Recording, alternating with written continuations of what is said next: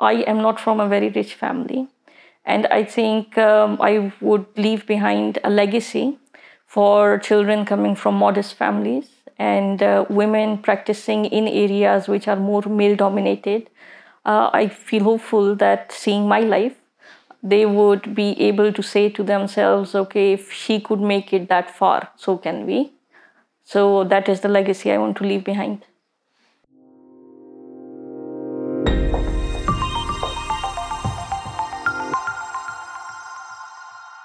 Hi, I'm Dr. Nudrat Piracha. I'm an alumni of Fulbright, and I am presently the senior partner at the law firm Samdani & Qureshi. I am also the CEO of ICADRIP, which is the International Center for Appropriate Dispute Resolution and Prevention. In Pakistan, as you know, law is a very male-dominated profession. To be able to just sustain yourself in a position to rise, you have to be 10 times better than a man. And to be able to sustain yourself in that position, that is almost impossible.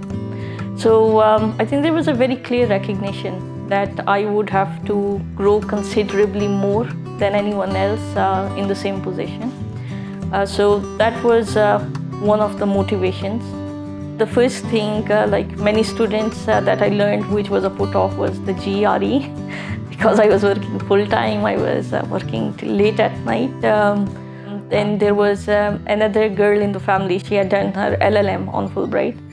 She told me, you know, Baji, I will help you prepare. It's not an issue. So she actually did. I took out one day for the preparation, and I went to Lahore for that preparation. And she was up till 4 o'clock in the morning. The rest was easy because I think there was a pattern to whatever I had studied, what I had done. And in the interview, I recall there was one question that I got. They asked me what my ambition was when I came back to Pakistan, what I wanted to do. And I told them that I want to revolutionize the legal system of Pakistan. In Pakistan, I was the first woman to qualify as SJD. I think there are about now in total 4 SJDs. The total number of SJDs across the globe so far, it's not going to be more than 50,000-60,000.